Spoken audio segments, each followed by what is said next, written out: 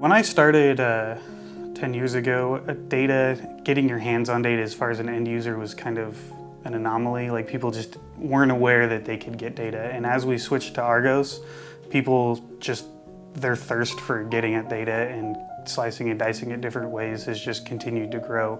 So with implementing Argos, we were able to hire on extra people, more analysts, to continue to churn out reports.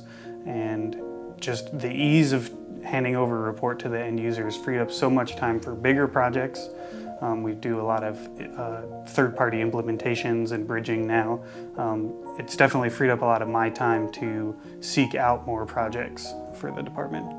In my previous role, I was a report writer, mostly data block designer, just facilitated in ad hoc reporting and tried to enable the users to run their own reports, which was a big growing pain with access. A lot of times we would run the report and then deliver the Excel sheet on request. Now we can turn the reports over to the end users to run themselves at their leisure. People who were used to using Access definitely got great value out of it. Oh wow, this is amazing, I can get my report myself. Print it, you can save it, you can email it right from Argos. We've got a lot of good positive feedback, and it's saving a lot of time around campus. Currently, I use it more. I don't do as much report writing, I do some. I use it more for bridging data to and from other systems. We use TargetX, which is a Salesforce admissions module. So we need to push data back to there from Banner frequently. So we have a series of data blocks that we use to push data back there.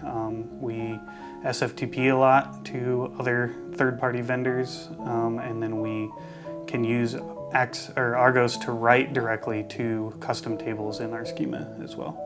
Argos is pretty easy to use. I like that you can go free type and back to some degree. I actually started as an analyst not knowing SQL. I was just visual designer, and Access is all I used. So definitely learning SQL as I started using Argos, being able to see it in Visual Designer and jump back and forth was really handy. Building out forms is really easy, just drag and drop pretty much. Setting up various tasks within the scheduler is really easy, and control over the schedules are really easy to manage. How I'm using Argos, I use it mostly for writing reports.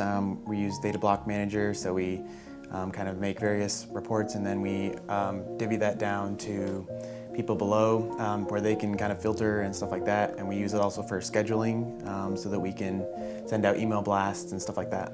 Argos has definitely been easier than we used to use Microsoft Access a lot, and so it's definitely been easier to kind of view the whole data block and stuff, where we can see a lot more and kind of like pull fields in and stuff easier, I think. And the connections that we can make between databases has been kind of easier to do in Argos as well. I think for the most part, it helps us to speed up things a little bit.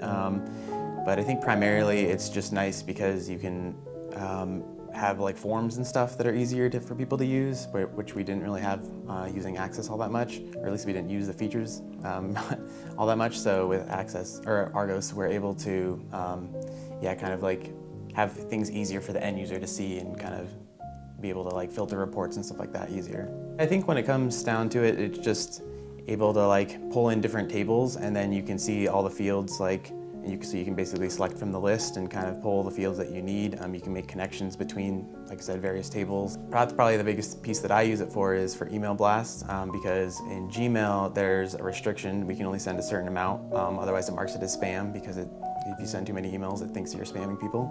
So with Argos, we're able to get around that. When I first started doing SQL, I did 100% freestyle, just write in Notepad basically. But I trained myself to actually do visual design because it's easier to hand off to somebody else.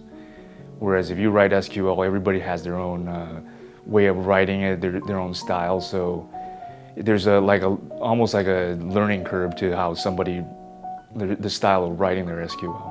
Whereas visual designer, it's just the same way for pretty much everybody. You can see what which tables connect to which table when, like, right off the bat without having to learn somebody's nuances. One of the things that other departments really liked are pivot tables, and Argos offers the OLAP cube, where they're able to move fields around and to organize it in the way they want to see it. So you can set it as a default, and they can still move it around and save whatever state they want to see it as. The three areas that have seen the most and have expressed their, I guess, the value that they've gotten from the product is HR, finance, and payroll. They've gotten it's cutting, just for payroll specifically, it cuts their the review process of the payroll from used to be hours down to minutes.